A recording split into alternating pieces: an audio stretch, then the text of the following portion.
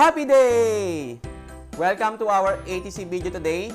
Part 9 na po ng ating pinag-aaralang how to file and pay your quarterly income tax using the new and revised BIR Form 1701Q under po ng 40% optional standard deduction.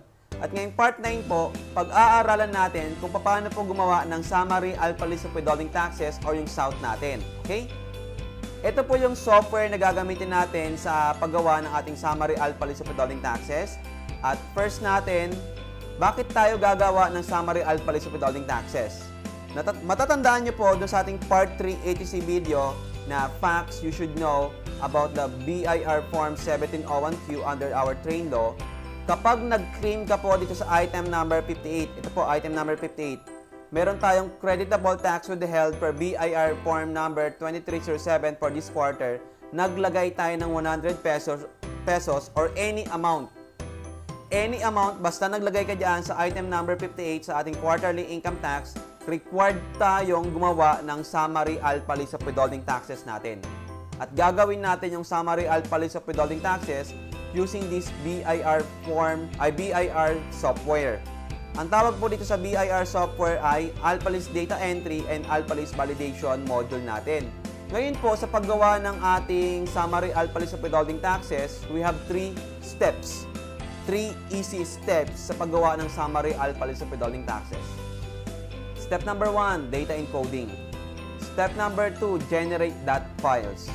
Step number 3, validation and submit. Okay? So, ito po yung sample nating 2307.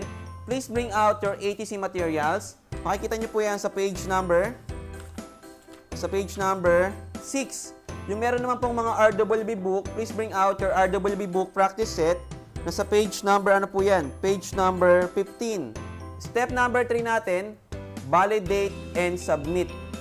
Sa pag-validate and submit, ang gagamitin po nating software ay itong kapartner niya, Alphalist Validation. Click po natin yan. Tapos click nyo po yung validate file. Select lang. Ayan. At makikita nyo po, no errors encountered. No errors encountered po. Yan. Okay? So, dapat po, kapag validate natin, no errors encountered siya.